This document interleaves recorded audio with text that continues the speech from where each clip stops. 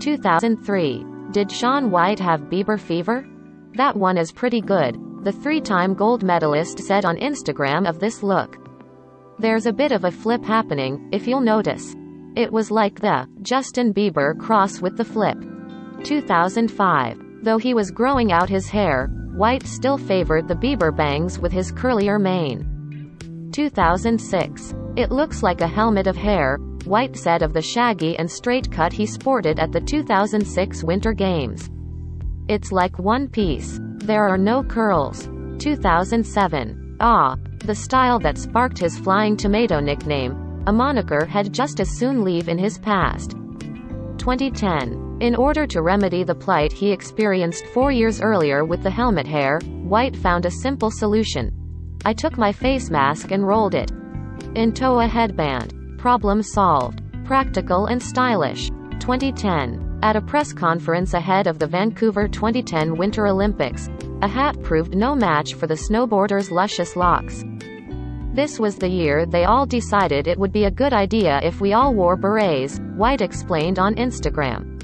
And I don't think my hair was really red for the beret. I liked the curls, just not the hat. You can't really do hats with that kind of hair. Sponsored links by Taboola. Who is the richest member of the British royal family? Beach Raider. 2011. An appearance on The Tonight Show with Jay Leno marked a time period in which White began rocking facial hair. I think I was so excited I could finally grow a mustache, he admitted. I was like, okay, today's the day. 2012. Just like on Game of Thrones, fans were surprised to see White rock a man bun at the ESPYs.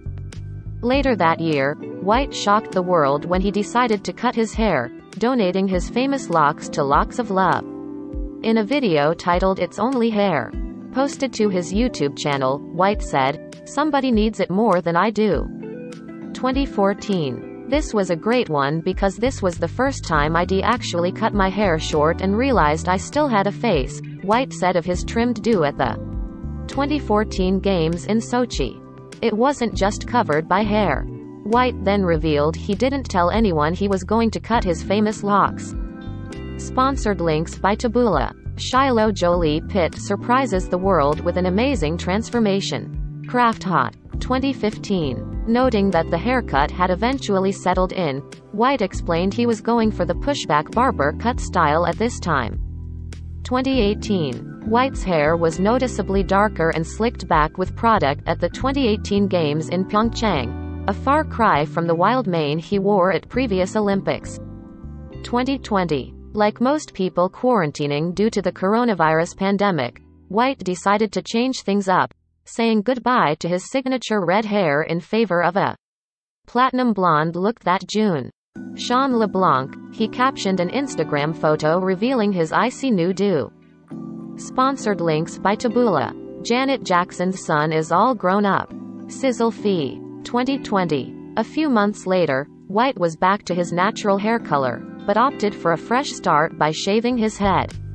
2020 has changed me, he wrote on Instagram at the 2022. For his fifth and final Olympics, White found the perfect balance of natural and styled, allowing his curls to shine.